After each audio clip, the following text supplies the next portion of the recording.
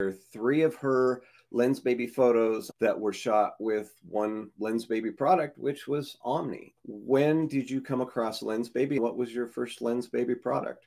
It's been about 2 to 3 years or so. I was in need of a product for doing video that allowed me to use both of my hands. I had gotten other filters before, or lens attachments, where they screw on. It's more of a filter effect, which are super great, but can be limited. I had just done a Google search, was looking around for something that was gonna meet my needs. I had come across the OMNI. That's how I broke into Lensbaby. I just started with the basic kit, pretty quickly fell in love with it. It really opened a lot of doors for me. I just loved how I wasn't stuck with one effect. I could make things more subtle or make things really dramatic depending on the project. For weddings, sometimes I don't always want to do something as dramatic, but things like live events for music or music videos, a lot of times I can do a little bit more that's acceptable for the project. From then, I just really started to expand. That's what opened the door. You came in with video in mind. Talk to me about the work that you do. You mentioned music videos or live events, weddings. What kind of work is your core? What is it that you spend your time on? I was just having a conversation with somebody about this. So I do photo and video. I came from like a fine arts graphic design career, slowly moved over. I was always told to niche down a little bit more. There's certain things that I will do and I won't do, but I would say that I do a lot of things. It's really involved with small micro businesses, artists, just capturing really special moments, whether that's individual portraits, wedding days, anything within that. A lot of times it's working with people who are looking for something maybe not super cookie cutter. My projects all vary as far as like the style and look based on what people need versus sticking with one style. It's very wide ranging. Like I said, portraits, I do music videos, I capture live events, I do a lot of wedding work, anything, everything in between. You're looking for tools that are going to set you apart. You wanted something that would free up your hands, which the OMNI allows you to get some effects that don't necessarily affect the entire image the whole time, that you can move them a little bit more freely. I think you do that in your video clip. Let's jump into the images. You can tell us the story behind each one. Totally. What we have here is your setup on a very interesting looking camera carved out of wood, apparently. Talk to me about what's going on here. This is my main video camera that I use for video shoots. It's just like an entry-level cinema camera. Okay. The handle is wood, but the body is actually like your typical camera body, but it's called a Zcam E2S6. It's got a Super 35 sensor. There's a monitor on top. The camera doesn't have any built-in monitor. You can see why I have that big handle there, and then I have to grip on. I don't even have a strap or anything on this camera. I have to brace it on my chest, hold one hand on that wooden handle, then it's an all manual focus camera. I have to be focusing. I don't have the luxury, unless I'm on a tripod, bringing my hands to move things around. As you can see, the OMNI creates extra little hands for me while I'm working with this camera. Well, you got a lot going on there. You've got, it looks like you have the Composer Pro 2 with our new Composer Pro 2 OMNI Adapter, an optic with a creative aperture, probably the double glass 2. You've got 2 different OMNI filters, both of them glass, a manual focus, obviously with Lensbaby, but you said it's always manual focus. You don't have the ability to look through the viewfinder. You're looking up at a screen, but then you've got a rail down below. Is that detachable, or are you holding that against your chest to keep everything steady? You can detach the rail, but I always have the rail on there. With the Composer, it's a smaller lens. You can see just below it, there's a little V shape there. If I have a longer lens on, like 70 to 200, that's like a support that comes up. But you can move the camera forward or back if you need to adjust it for whatever reason. But I just have it all set up there because there's just things attached, audio that can be clipped onto it, everything that's just ready to go. Because it takes a sec to put it all together, take it apart. For the rest of us, it's nice to have Omni keep your hands free to do the work after you've got your effect where you want it. But it sounds like it's necessary when you've got that much weight, you've got that much going on with a camera like this, with a setup for cinema. Let's move on to your first still image here. I want you to talk to me about this beautiful portrait. For these, I'm currently shooting a Canon R6, the mirrorless camera. This was for a recent collaboration I did with a local artist here in Minneapolis. He does liquid light projections, which I know a lot of people don't know what that is, but it's the old school projectors that we used to have in schools where it is like a little glass that shoots whatever is down below. He has two of them. He takes pigment color, or I think it's watercolor oil. They're on glass plates. He mashes them together. It makes these really cool. You can see some of the like bubbly effects in the back of that.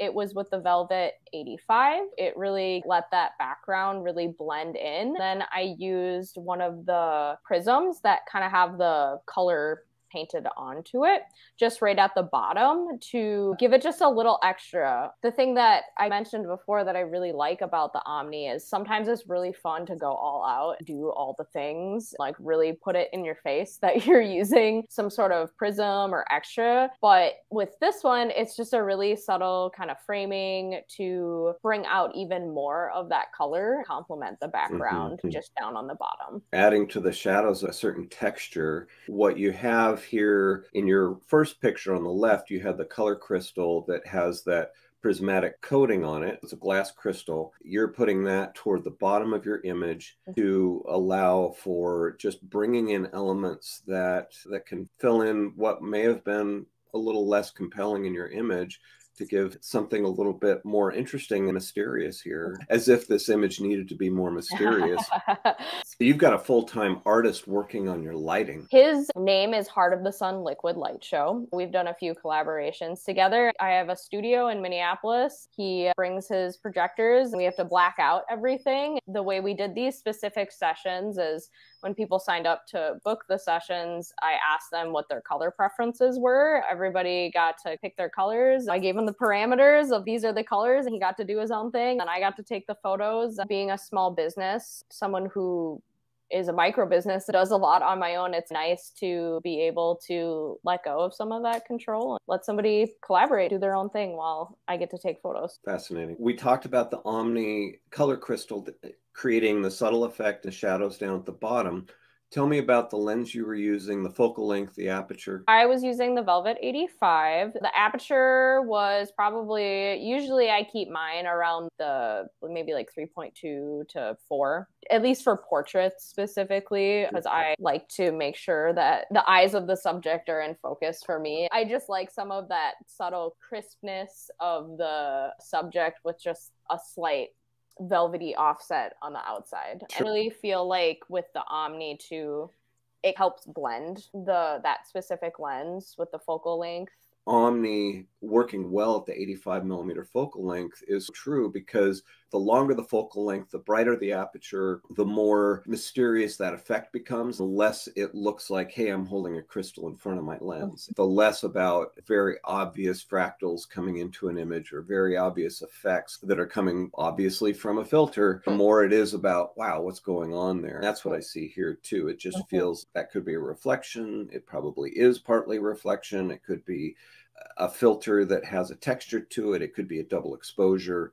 Using that longer focal length gives you that more subtle effect. Definitely. I like a little mystery. There's lots in this image. All right, let's move on to the next one. We've got another Omni image. It says, I've got my notes say that you use the Omni Seahorse, which comes in that starter pack. Tell me about this image and why it's important to you. I love the Seahorse. It's my favorite. It's always my go-to. I actually have to sometimes force myself not to use the Seahorse. It's everything that I want in a prism addition to a camera accessory. But these are lilacs. I have just a really big affinity towards lilacs personally. I really wanted to share this image because the other two examples are paid work. This is not paid work. It's always really refreshing to just go out photograph, capture things because I enjoy it. It fills my cup in that way. I can do whatever I want. I don't have to do something for restrictions based on a client. Lilacs for me are something that are very reminiscent of my childhood. They say that smell brings you back to a memory the quickest way out of all the senses that you have. We had a lilac tree that I used to play around as a kid all the time in my parents' yard. The seahorse did such a great job of picking up that sunlight to create the bokeh. I just really felt like it was a representation of how beautiful the flower is, but specifically the scent. It's quite a fragrant, magical scent if you haven't ever smelled a lilac before. Winters are hard in Minnesota. It's dark, it's cold, you really haven't gone out much. By the time that the lilacs are here, it's a really exciting time because it's one of the first things that bloom. This just really felt like it embodied spring, the feeling that a lot of people in Minnesota have when the sun actually starts coming out. It's starting to be nice. As I'm looking at this, I'm wondering if you were to shoot this again, what would you want to capture that you didn't capture here or capture a little bit differently?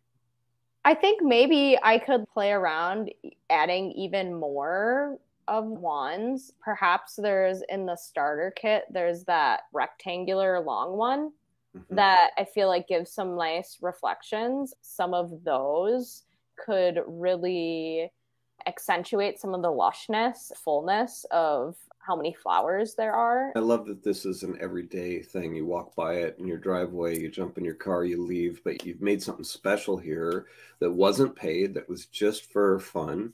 You speak about this as if it's something that is really core to who you are, your memories. It feels very personal. Thank you for sharing that. Yeah, you're welcome. Let's go to your video clip here. I'm gonna run through it once.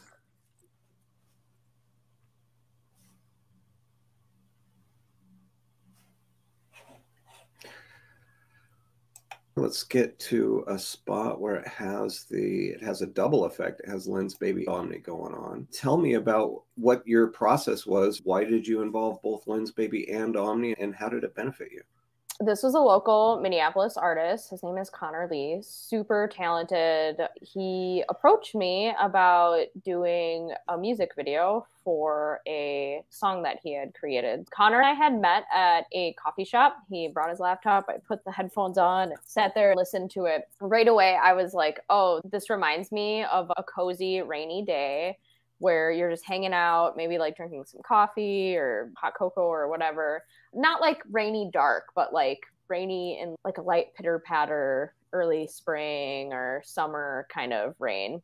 At least that's the rain here in Minnesota. He was like, oh, wow, that's spot on. I really like that idea. We just ran with it. There was a section of the video that I had pitched to him. I was like, I think it would be really cool if we made it look like we were shooting through a window with rain coming down. Between some of the shots, there's this effect where we use the double glass. I specifically used the double glass because I liked how the edges blurred. I felt like it accentuated the water droplets that would be coming down. Like it gives this almost anamorphic lens, like kind of effect where the swirl kind of added to that where it would pick up a little bit. We went with some of the other footage that we used had more of that like dark city light because when it rains, it's darker out. And then there's like when the streets are wet, there's like reflections of lights and stuff. The OMNI was really great because it complemented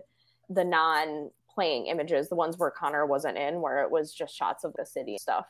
He really wanted to have a look where it wasn't natural light. He really wanted to do some colors. In film, cinema, teal and orange is a super huge color combo that people will use. I was like, all right, we're doing rain. We're going to do teal. Orange is the complement. Everything all just kind of fell into place. Essentially, what happened was he was playing in the studio. And I got a big plexiglass sheet. We clamped it down. I had somebody spraying the window. It looked like there was rain coming down. And then I used the OMNI. Some I just kept it where it was. What I really liked about using the Omni was that I could move it. You could see because I kind of cross-faded, cross-dissolved things together. But that movement that the Omni makes for really great transitions where it feels like it's melding together versus just like a cut, cut, cut. That was the vibe of the whole video, is this like gentle moving throughout water type of feel. It just made for the image to be a little bit more interesting because I have a small studio space in Minneapolis. You have to work sometimes to make it not look like you're shooting in the same space. Just between all of those effects, it really helped make it a little bit more dynamic. It gave it a little bit of texture, just mimicked some of that stuff that happens outside in a city when it's raining on the street. There's just tons going on here. You were shooting in a little studio, you wouldn't know that. You've added a lot of mystery to a shoot that you obviously had a vision for. Good job. Thank you. And to be able to listen to the music, marry that to a look, a feel that was consistent with what the artist envisioned as well. Love that collaboration. You've talked about a couple collaborations here that have produced some really amazing imagery.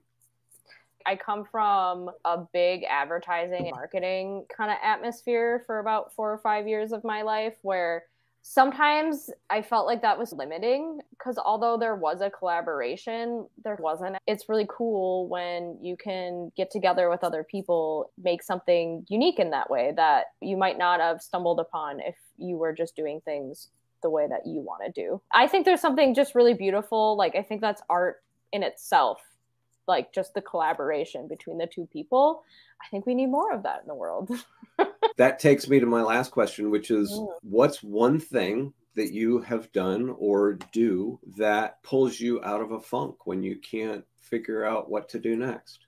I had gone to a graphic design conference when I was still in college. The speaker, her name was Jessica Hish. She is a super talented designer, illustrator. Something that she really talked a lot about was a concept that I think she probably coined, or maybe somebody else did. It was called procrastinating. Anytime that I ever feel like I'm getting stuck on a project or I'm frustrated, a lot of times I will work on something that I am excited about to get my motivation. Maybe that might be photo or video. Maybe that might be like, my husband's a drummer. Sometimes I'll just go down and play some drums or do something else to redirect my energy, because I've done enough projects to know that if I force myself to do something, I'm going to end up having to redo the stuff or it'll show through the work. I try to redirect my energy in some way to help get some of the creative juices flowing that I can continue to work.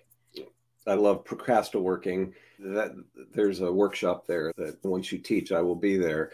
But there, that sense of getting momentum around something you're excited about, so that you can then come back. For me, I like to use the term peripheral vision. If I can keep something that when I'm staring at, I'm stuck on, if I can keep it in my peripheral vision while I'm excited about something else, or able to just check some things off that need to get done and lighten that load, even if they're not creative, that can help me go, oh, that's what I need to do over here that I couldn't see when I was staring at it. It sounds like that's exactly what you're talking about. Exactly. Love it. I don't know how many times I've come back to something, especially with video. Oh, wow, that's how I color graded that. Breaks are nice. Like, it's always good to step away, take a breath of fresh air.